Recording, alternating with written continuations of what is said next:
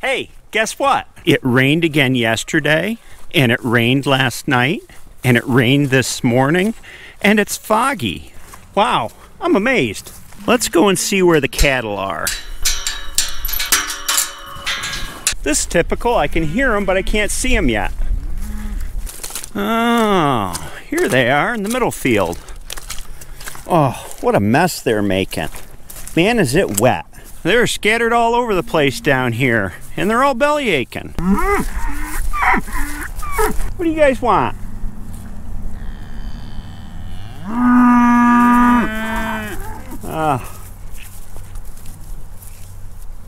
Hey, buddy. They're out of pasture. Today is the day when we are officially out of pasture. That's right, Patty, for the year. I guess I'm going to have to do something about that, but first I want to take a look at Prudence, our very pregnant cow, who's off by herself over here. That's usually a sign that something's going to happen. Hiya, Prudence. How are you doing, lady? How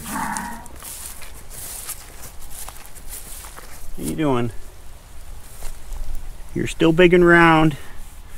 Your udder's not blown up yet.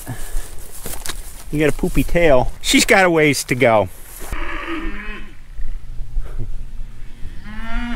They're following me back there, but I got no place to lead them as far as new pasture goes, so I'm going to get ready to bring them into the winter yard, and that's where they'll be for the next 5 months or so. First thing I got to do is set up their stock tank here in the winter pen.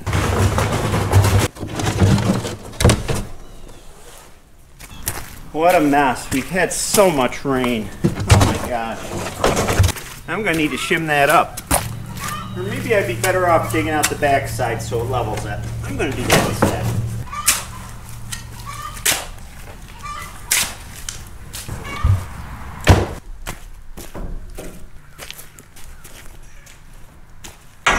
I've showed this little trick before, but I'll show it again. These, what I call a D-clip, carabiner clip, I guess.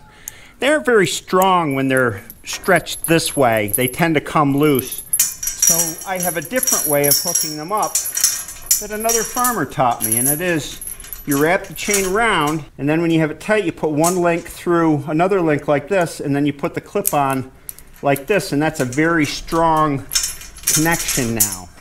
Works good. Next I have to put my calf board on to keep the calves from getting out from under the gates. When the bedding pack builds up, they can't get out anymore. But for now, when it's empty, we need an extra board. Next I got to hook up the float valve to it. Oh, we don't want to do that. We want to do this.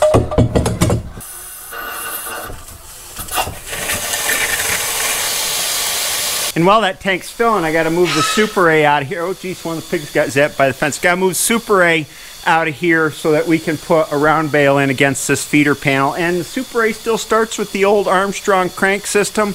The battery's been dead in it for about 3 years now. I don't know, no big deal. I just crank start it. If I get my act together, I'm not going to use this to plow snow this winter anyway. I'm going to use a 656 with a plow blade on it. But first, Dad and I got to fabricate a mount for the plow blade and a swivel.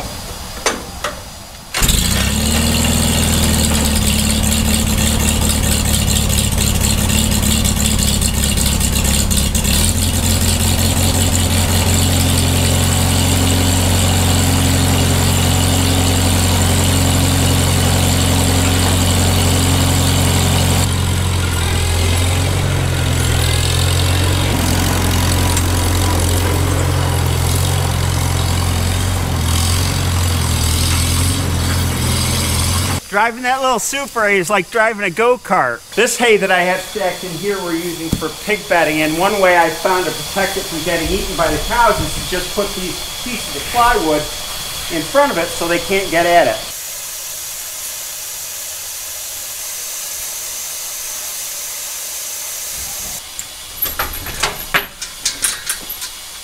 While the weather's warm, I'll just run the float valve on this stock tank and I won't have to worry about keeping it full.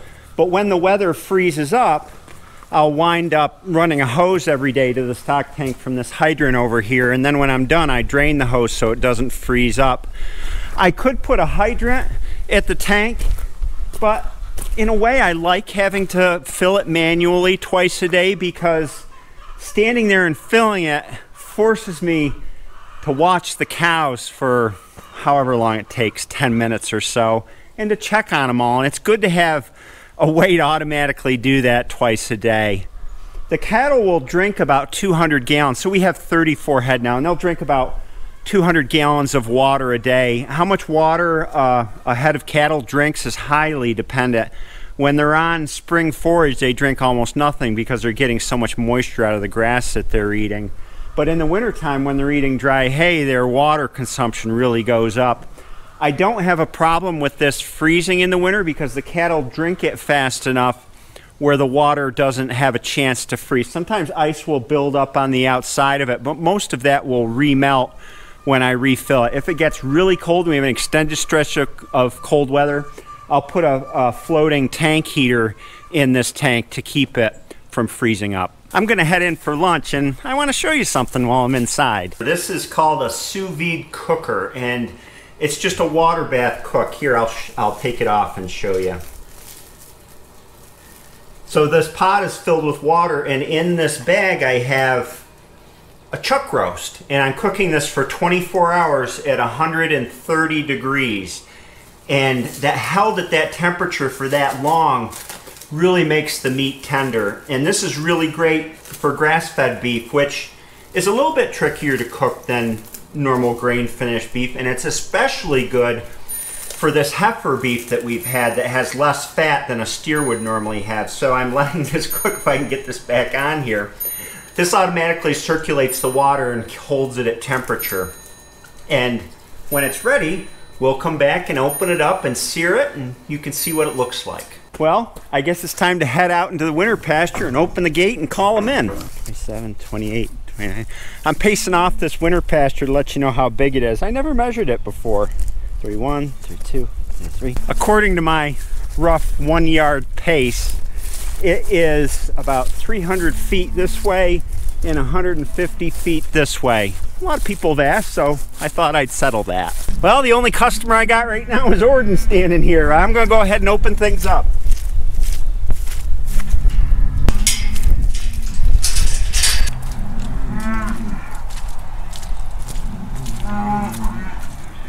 They know what's coming. They're all coming up the laneway here.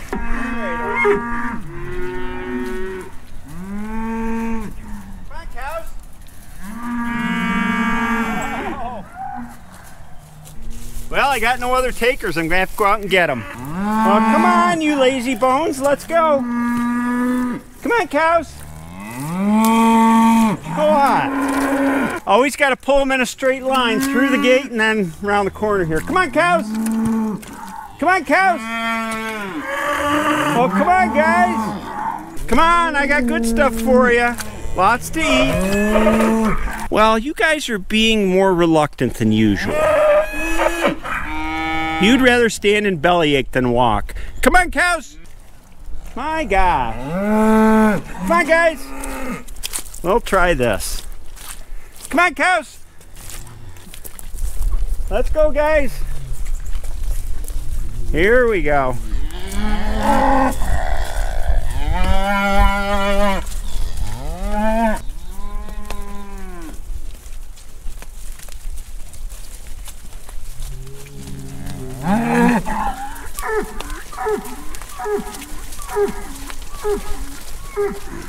The calves are bringing up the rear.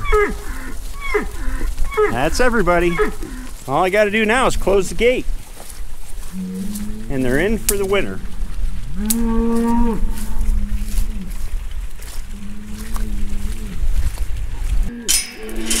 There we go. Oh, where'd everybody go? I think they went in the barn. Oh, we got a few left out here, nibbling at the grass. The grass in here ain't nothing special. This is an exercise and sunlight yard more than a grazing pasture, which leads me to telling y'all about how we handle our cattle in the winter, and I'll do that in a minute. Hey guys. Oh, they've already come in here to check things out and nibble on some hay. Our winter cattle pen in the old pole barn here is 2 bays. Each bay is 16 foot wide by 36 feet long, which gives us a total of 32 foot by 36 feet for these guys to have a shelter. They can come in and out the back door there whenever they want and access the winter pasture. We feed hay on both sides through these feeder panels, and we put one round bale on this side and one round bale over on the other side so they can eat from both sides. Hey buddy, you're always playful. You don't come and see me. You always come and see me. How are you doing? Titus does too.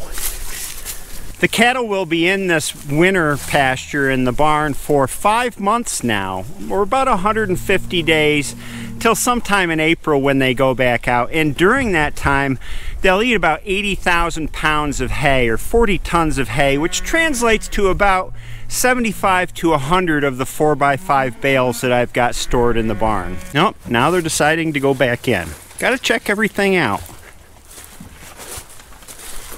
You are a nice looking cow, Sally. Of course you're camera shy.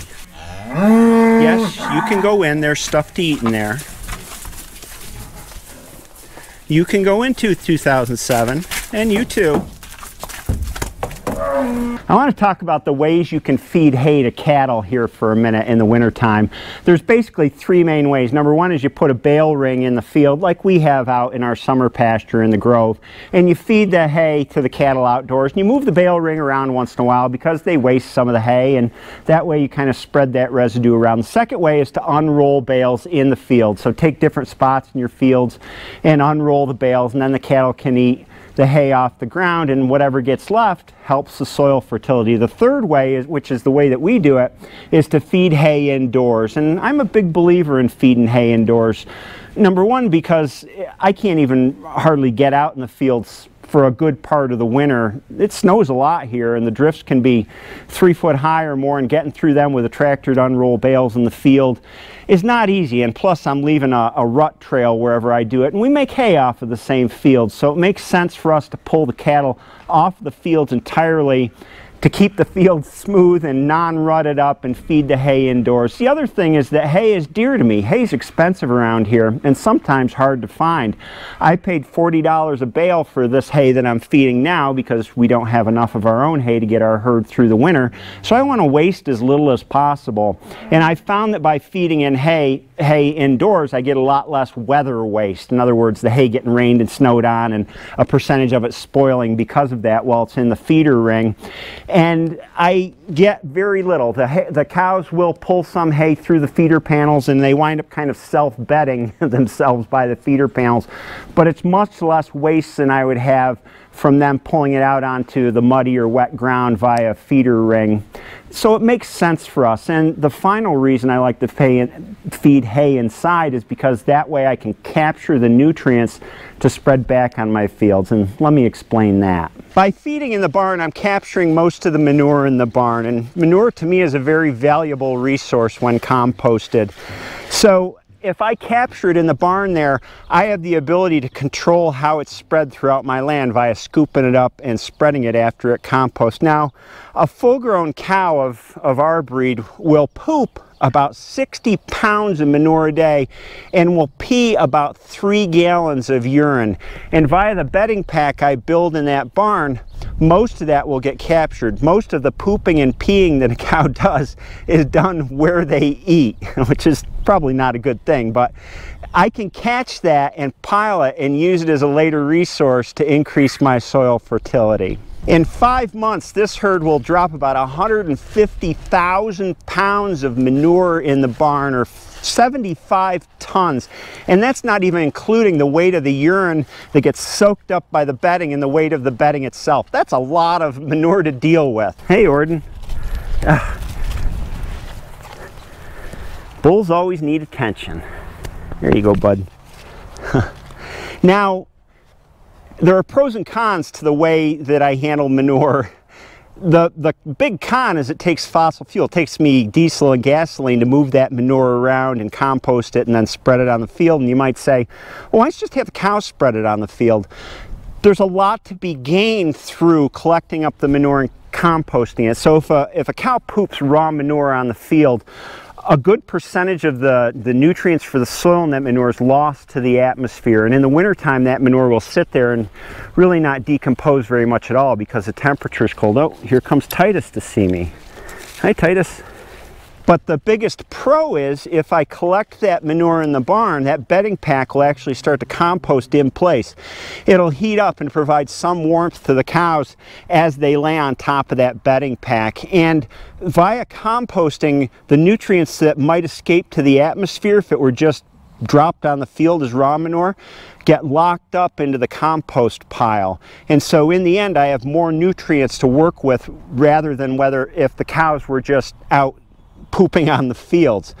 It does take more work though. I mean, I have to clean out this barn 3 or 4 times in the winter, and I have to pile and I have to pile the compost over there, and I have to let it cook for a season, and then the next spring I go and spread it.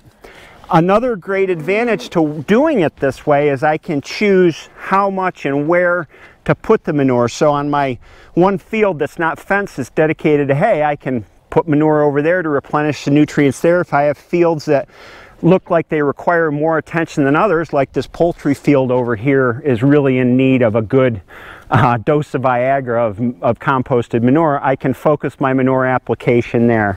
So it has its pros and cons, but in the end, for me, it makes sense. Doc, my old buddy, how are you doing? You're my old buddy. Yes, you are. You and I play games, don't we? We play games. First, we start with this. Well, that wasn't very nice. Doc. Bullies. I guess in the end, as I always say, every farm is different. You have to do what works for you, and I think a danger starting out farming is to just carbon copy what somebody else is doing without knowing how your land and your climate and the animals you're raising can all work together in the best way. So people will argue to no end about the best way to feed hay in the winter, and that's because all farms are different, and what works best for you might not work best for another person. The little guy, he saw me and took off. He is a challenge to make friends with. Orden, you are severely confused. That is a boy, not a girl. Your sniffing isn't going to do anything.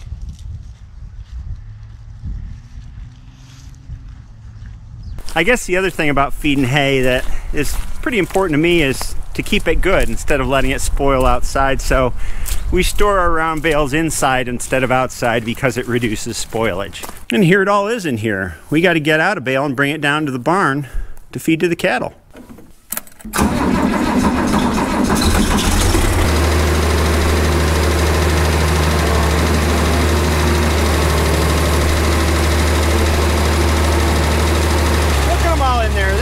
Coming.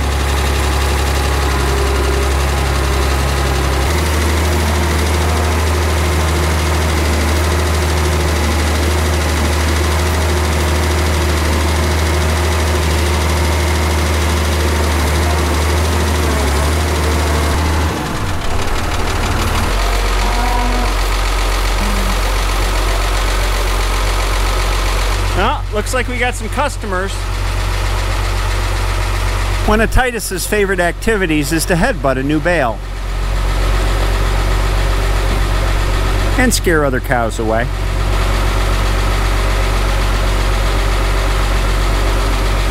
And I can't forget, I gotta bring the mineral feeder over from the Grove here, which has got salt blocks or mineral blocks in it right now because Titus gets pretty savage with this during breeding season. So I put salt blocks in it.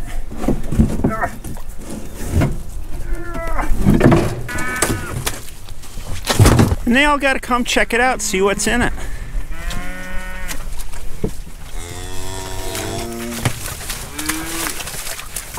Before I head inside for dinner, I almost forgot there's one other very important thing that I wanted to show you. And that is that our sow Red here, pose for the camera, is very, very close to having piglets. Her udders are filling up. And for those of you that weren't around the last time Red had piglets, she is an awesome mom. She lets me climb right in here with her, check out her piglets. She rarely, if ever, steps on a piglet. She's just the best mom we've ever had, aren't you, Red? And expectant moms always get a scratch in the middle of the back. Yeah.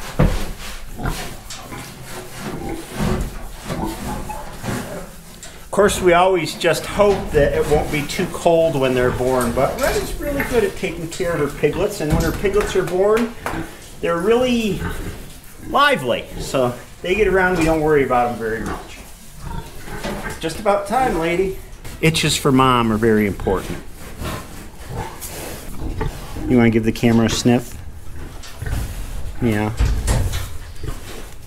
Give me a sniff. You're a good mom. Well, it's almost time to eat dinner, so I'm going to take my roast out of my sous vide cooker, and we'll just turn it off here.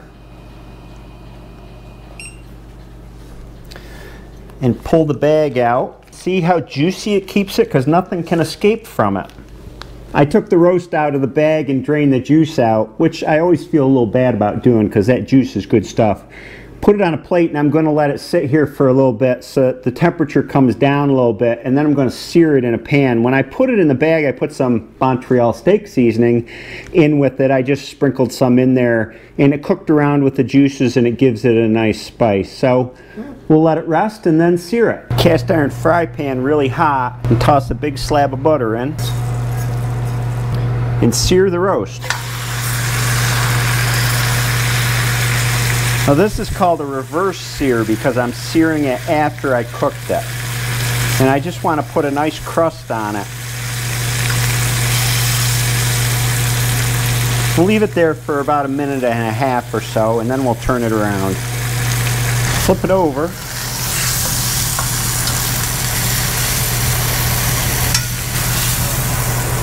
Now we can give it the old taste test. We eat this more like a steak than a roast. 130 degrees is medium rare. Now you can set the sous vide higher. This is just the way we like our meat. Everybody likes their meat cooked differently, but this is the way we like it. It's nice and tender, and it doesn't have that chuck roasty kind of gooiness, which I appreciate. And that's it with a sous vide cooker, which I think they run around $100. It's easy to do this kind of stuff, and it makes tough meat really delicious. I hope you enjoyed this video, and I'll see you next time.